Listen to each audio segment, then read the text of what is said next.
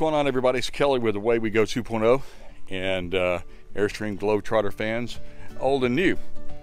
Got a couple of posts on the Globetrotter site about Bluetooth connectivity and about how you can get different devices to come through on your television.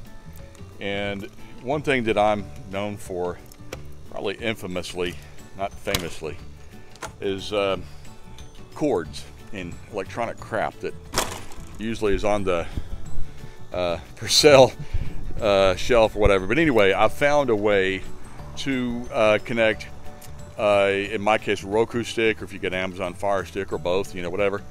You can connect a satellite television configuration in there, your satellite dish, and your Bluetooth and everything else, and have it all come out on your television here in the cabin. And I think even the bedroom. Yeah, you can watch it in the bedroom as well. Especially with Roku, for example, because it's an RF remote control, a radio frequency remote control instead of an infrared remote control. And the primary difference, from my very lay knowledge and experience, but the primary difference is infrared has to see the eye, like it's, you know, like the old school point and click. It has to see the device it's controlling, whereas radio frequency is literally just a radio signal that goes out, and as long as you're in generally good range and conditions, it'll change the channel. That's the one where it's like you don't have to point and click. You can just kind of hold it and point it and click it. The TV's over there, you're pointing that way and it'll click it because it's a radio transmission, radio signal, what have you. So I'm up here in the Airstream. Let's see what we've got going on here. I'm going to pause this and switch the camera angle. Alright, so what I've got here is we've got a DirecTV satellite here, and I've got the Blu-ray down here. We just don't use Blu-rays, just never really got into it for whatever reason. There's nothing wrong with them, and I guess this works. I've literally never tried it, and it's only there for, you know, I guess if we ever did do Redbox and things like that, but we just don't do Blu-ray. We either do the regular satellite television, the regular antenna television over the air. Some sites have, you know, cable input, or we just stream something over the internet. So this is what we've got, this little device here. And by the way, I put a bendable plug over here in this corner, 6-socket, and this one doesn't have it, but some of them even have USB connectors. So I've got that there, and it fits rather snugly under this box that comes with the Globetrotter, not most Airstreams, I think. So this is the controller for the outside satellite antenna when we're using it. This is our little DirecTV box here, and then this is the Blu-ray. So what we do to connect it all together is we use this little USB router switch thing. So you've got one coming in, and I'm hoping this focuses a little better than what it's doing. Yeah, I lost you there. I'm hoping I can get it to focus a little better. Anyway, I'll put a link to it down below, but it's a little dot, and it can require power. I think I go ahead and plug it in just so that it can power some devices, but it's got basically an A, B, and C input and then an output. So it gives you, let's see, 3 input devices, I believe it is, and 1 output. So the output is obviously to the television, and then I've got the satellite coming in. I've got I think the Blu-ray comes in, and then the Roku stick, and they're all powered, and all I have to do is click a little switch here in the center, and it clicks it over to the A, B, and C, which on your TV will show up as HDMI 1, 2, 3, and 4. I don't have it powered up, but this is a way you can do Roku sticks and things like that without having to worry about plugging things into the back of your television. It's up here, it's out of sight, it's out of mind.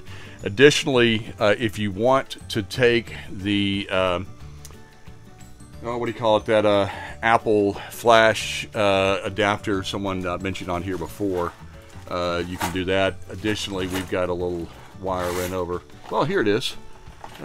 Perfect timing.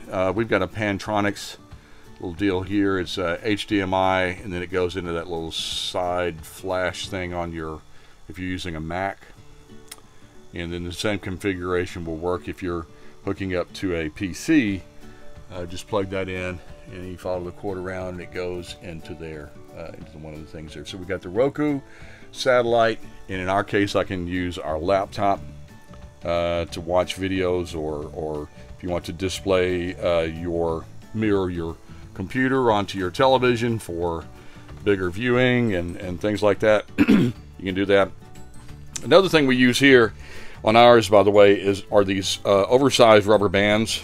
I'll put a link to them as well in the video, but these help keep the television in place as well as the refrigerator. We don't have it on right now, but just kind of lock them in back there behind the frame, the bracket. Let's see if I can pull it out a little bit. We've got it so that it doesn't, but you can see I've got it situated so that it goes around and down. Then behind the bracket here, it kind of puts a little bit of a tug on it, maybe 5 or so pounds worth, not a whole lot, but it helps prevent that swing out. And then these are easily tightened down there. Got one for the refrigerator, which I should have open. I do normally have open. It must have closed, but so it doesn't get all funky in there when we're not traveling. But this is it here. Just loop it around up there on the cabinet, and I've installed a command strip hook down here.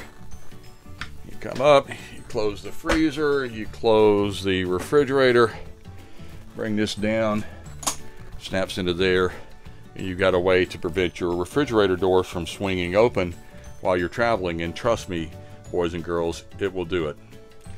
These latches, I don't know if they wear out over time, or, you know, again, it shake, rattle, and roll back here, so you got to cut a little slack. But so I do this on the refrigerator, the television, the back refrigerator, and I apologize I didn't turn any lights on back here, but I've got it on that cabinet there as well.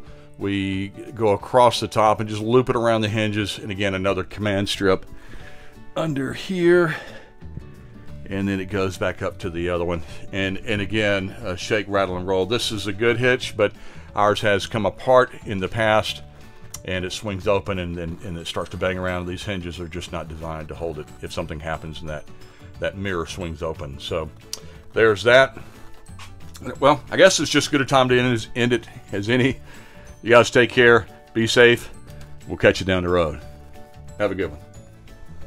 You know, as a bit of a post log, I wanted to add this part too. You know, the most frustrating thing that we've discovered with our Globetrotter, and it's just frustration, it's just laziness, not paying attention to what's what, is which light goes to what. You've got the outside door light, you've got this light, you got that light, this dims, there's a light switch there, and whatever. It's just absolutely frustrating. You clickety click and click and click, and every light comes on except the one you want. And I mean, I can get a label, and we probably will, but it's just really, in my mind anyway, there's just no sanity to the system there. If I'm missing something, and I probably am, let me know, but it's just so frustrating. Let's start pushing buttons and buttons and buttons, and I should have my awning off. You push buttons and buttons and buttons, and nothing works. So anyway, so I'd share that with you.